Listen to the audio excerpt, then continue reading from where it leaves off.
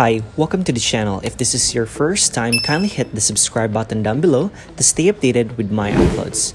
In this video, I'll show you how to deposit and withdraw crypto on Exodus Wallet with its new user interface. Alright, let's open the app. Here's how the new user interface looks like. Below, you'll see menu tabs such as Homepage, Wallet, Swap, Buy and Sell Crypto, and Profile tab.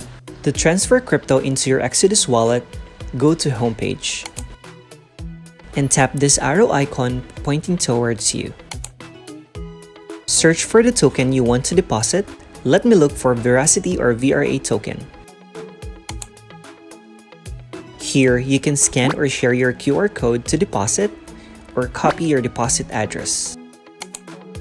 Next is go to your external wallet where you have the fund. In my case, I'll use Kucoin account. By the way, if you haven't signed up on Kucoin Exchange, check video description for the sign up link to register.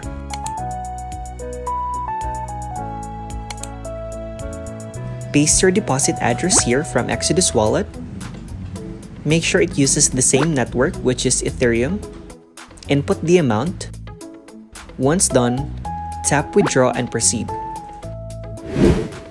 If you want to deposit crypto using fiat currency, you tap the buy and sell option here. Then you select the payment method you want to use.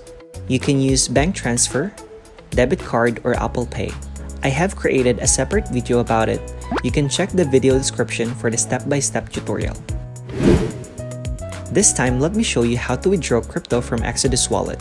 You can tap the arrow pointing away from you or go to Wallet tab. Next is select the crypto you want to withdraw. Input the amount. Then go to your external wallet where you want to send the crypto. I'll use my Kucoin account. Make sure you use the same network.